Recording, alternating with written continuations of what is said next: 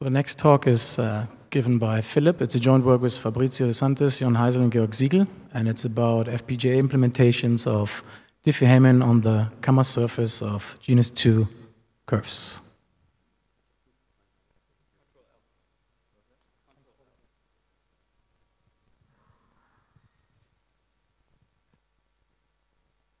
All right, thank you for the introduction and welcome everyone. So in this talk, I'm going to present two highly optimized FPGA implementations that use a Genus 2 hyperelliptic curve to enable very fast Diffie-Hellman key exchanges. So the main question that we tried to answer in our work was to evaluate how efficiently we can implement an hyperelliptic curve-based scheme on an FPGA, and if so, how it compares with similar elliptic curve prime field implementations.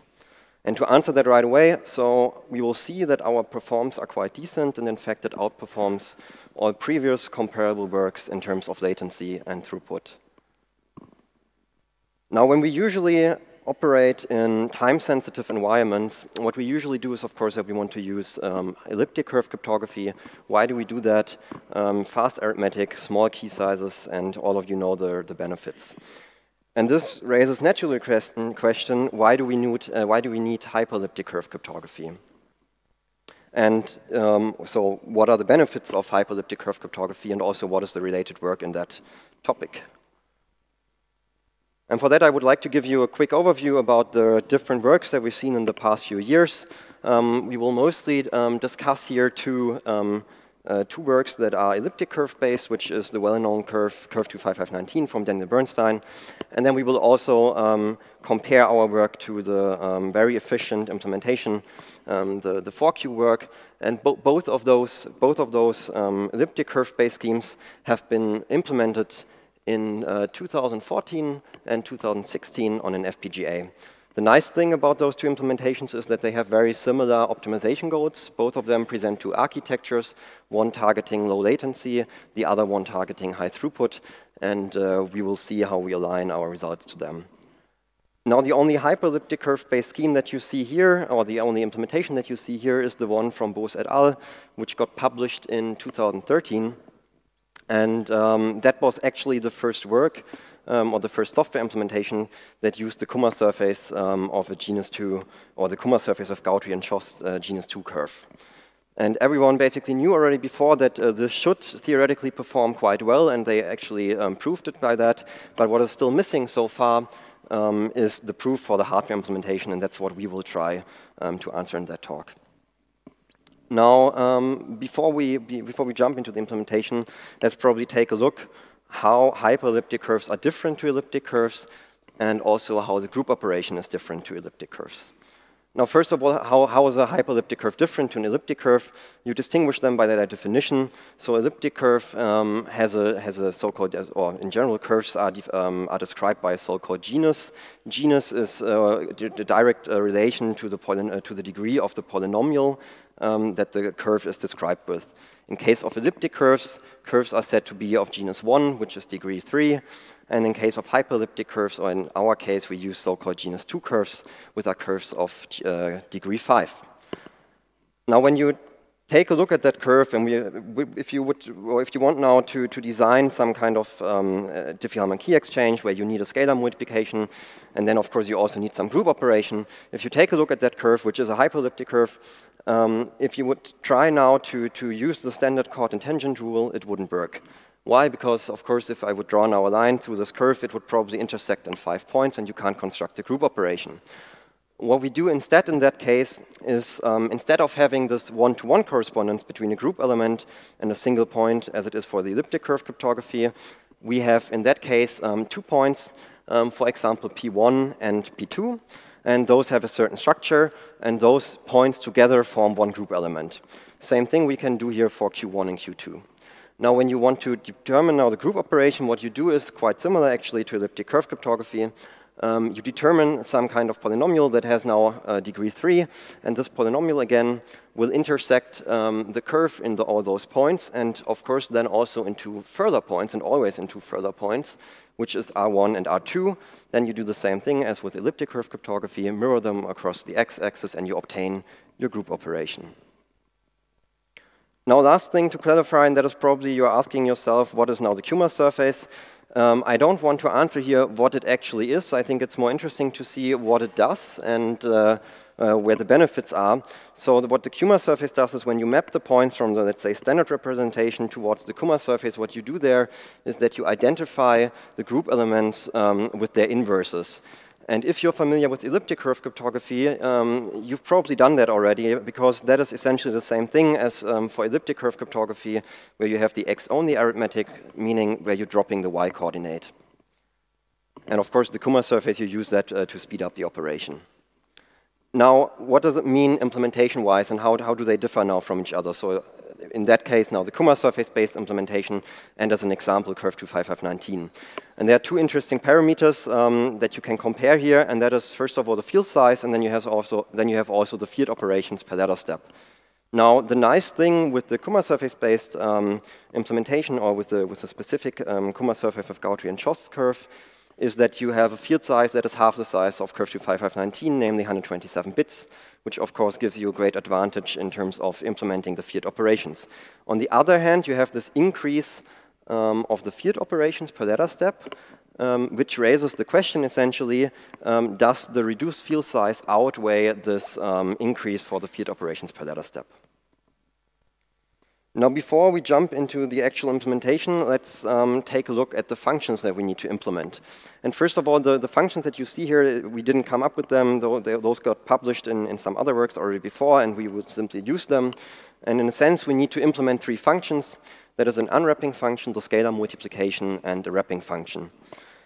Now, the scalar multiplication is known. I think that is standard. You have some input point P or some group element in that case, and that you multiply then with your secret key K to obtain your either shared secret or your public key Q. Now, you also have those two wrapping and unwrapping functions. Why do you do that? Because this is probably not known from elliptic curve cryptography. As you can see here, the bit size of the input group element of the input point is quite high. So we have here 508 bits. Now the wrapping function gives you the advantage that you reduce the size here of this point. And it also gives you an advantage for the scalar multiplication. Why? Because you use parts of the wrap point when you input it into those functions. So you reuse some of those to gain here speed up. From the operations that we need to implement, scalar multiplication is quite standard. Use the standard Montgomery ladder, which consists of modular multiplication, modular squaring, and then the so-called Hadamard transform, which is in the end just a chain of some additions and subtractions. For the wrapping function, then you also need a modular inversion, which is, of course, known that it's quite time-intensive. Now, let's take a look at the implementation. So we will present two implementations. The first one that we will talk here about is the so-called single-core implementation, which means we are interested in multiplying just one point at a time, which means we are mostly interested in the latency here and not in the throughput of the implementation. Now, we realize the functions that we've seen before with three building blocks, which is the control logic, which obviously provides the control signals for the other modules.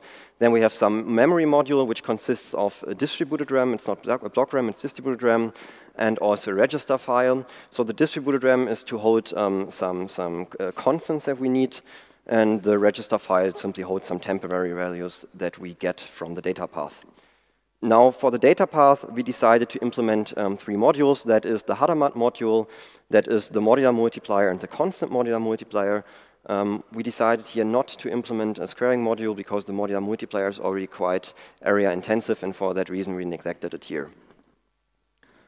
Now, we don't have enough time to talk about all those modules in detail, and for that reason I decided to focus on two of them that are, in my opinion, probably the most interesting one, and also the ones that are responsible for the performance that we achieve.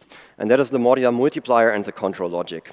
So we will start with the modular multiplier, and for the modular multiplier I apply three let's say, techniques or principles. So the first one is we are interested in performance, or in latency, and later also in throughput. So the first important thing is that we want to use a parallel multiplier, which means we want to compute all the single-digit products in full parallel, and we also want to accumulate all those digit products in full parallel. The second two techniques, the second one is that we use a so-called non-standard tiling technique that got published a few years ago. And what it essentially does, it helps you to reduce the DSP blocks that you need for computing those smaller digit products. And that is a very nice technique because it doesn't cost you any additional hardware. It simply, of course it reduces the hardware, but it doesn't affect your performance or anything like that. Now the third one is combining multiplication and reduction procedure for better performance. And I would like to talk about that in the next few slides because I think it's a bit different than we know it. And first of all, to be honest, that's also a work that we've done earlier. So we've published only a modular multiplier before, and I just summarized the results here. Now, when we usually perform multiplication in Mersenne primes fields, we have essentially two steps. The first one is, of course, multiplication. The second one is reduction. Now, for Mersenne primes, we have this very specific structure, which is p to, the Mersenne prime equals 2 to the power of p minus 1. And this is actually a very nice structure because it allows us specific computational tricks. Now, in our case, p is 127, which means that also our field itself is 127 bits wide. Now, what you do, you multiply the two input operands, both p bits wide, obtain your result C. Then in the next step, you have some logic that performs a reduction, which means in that case, because we can use so-called Brandeis reduction, take the upper part of C, shift it to the right, and add it on the lower part of C, and you obtain your reduced result. Now, let's take a look how we do that, and I would like to start here with the picture on the left. So before we oversimplify things a bit, so if you usually perform a multiplication in FPGA, you need, of course, to decompose the large multiplication in smaller digit products that you can see now on the left. What you do then is, once you have computed those digit products with a standard algorithm such as schoolbook algorithm, you take all those, then you put them into an adder tree, which is in our case a fully parallel adder tree, and then you obtain your result C, and then you do the procedure that we've seen earlier, take the upper part of C, add it on the lower, and so on. Now, instead of doing this, what you can also do is, instead of computing the digit products, accumulating them, then shifting the result, you can also basically shift before you accumulate. Which means, which we can see now on the middle picture, that we take the upper part before we accumulate it, shift it on the right. Now what happens is, if you would input this now into a hardware design, you would have, well, into an adder tree, you will have some unused bits. And that is, of course, not efficient, and for that reason, we will try to avoid this.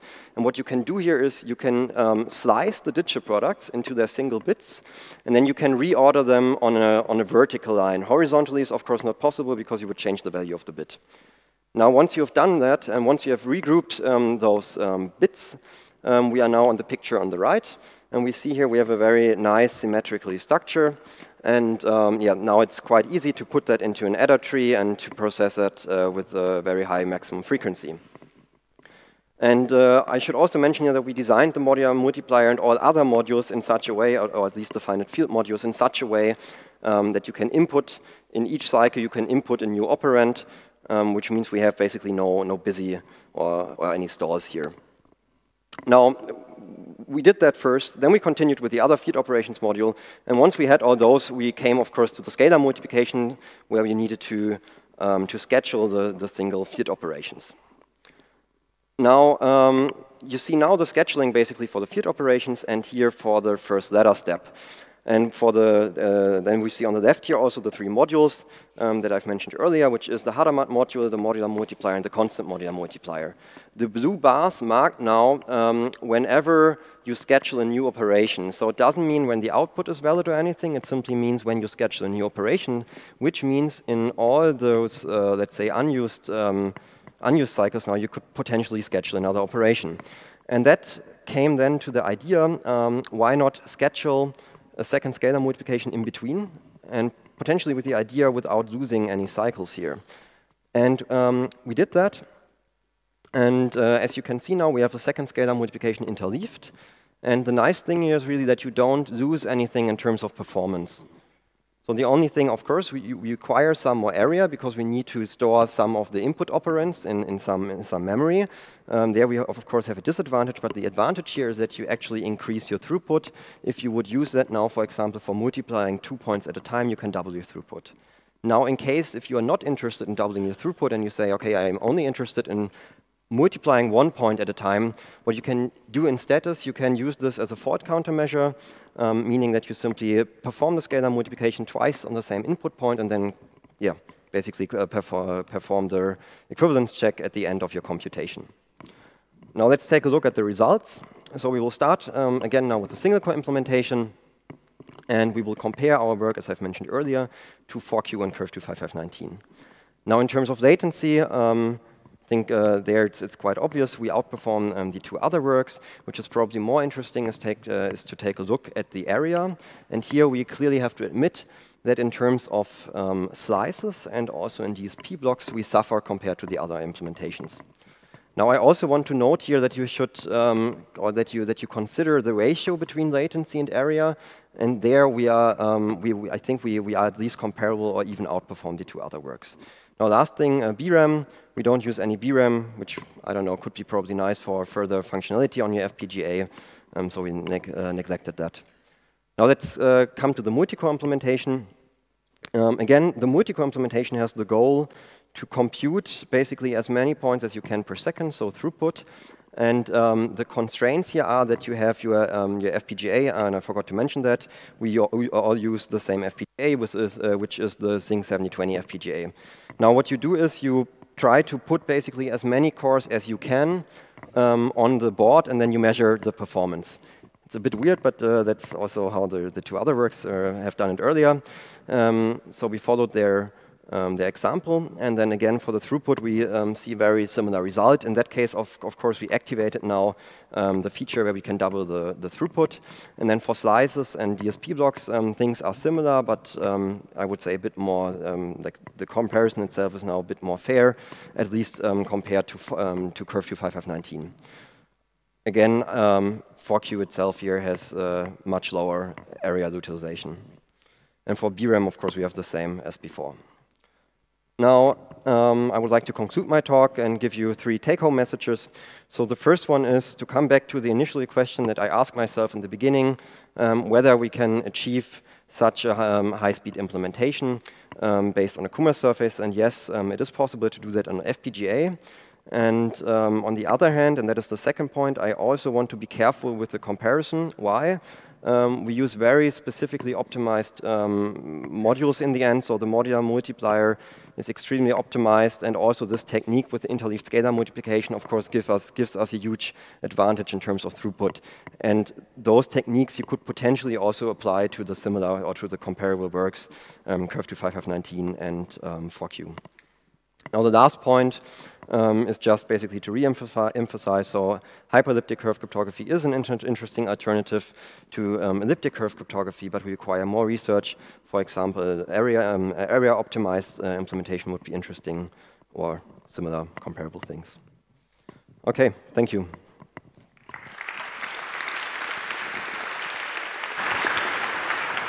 Thank you very much. We have time for questions. Any questions? People are warming up. I have a quick question. Yeah. On which hardware platforms did you implement that? On which FPGAs? And are they similar to the ones you compared? And how many different platforms did you compare it on? We only compared one platform, and that is the Sync 7020 FPGA. We used basically the exact same version that the other works mentioned for easier comparison. Thank you. Still no questions? Hello? Hello? Oh. You said you made the adder tree. The adder tree is made by compressors, or you just put a lot of additions and added to solve for you? Yeah, so in that case, we didn't really optimize the adders themselves, so we simply instantiated those and then took basically, or told the synthesis tool to synthesize them. So we didn't really optimize them by hand. And for the timing, is the adder tree the bottleneck or not? Yes, it's the adder tree that is the bottleneck, and basically by aligning those levels that we've seen from the earlier what I showed, the nice thing is that basically all the stages from the adder tree operate on a very similar maximum frequency. So you don't have one stage that is faster than the other one. So we pipeline all those, and yeah. Okay. All right, let's thank the speaker again.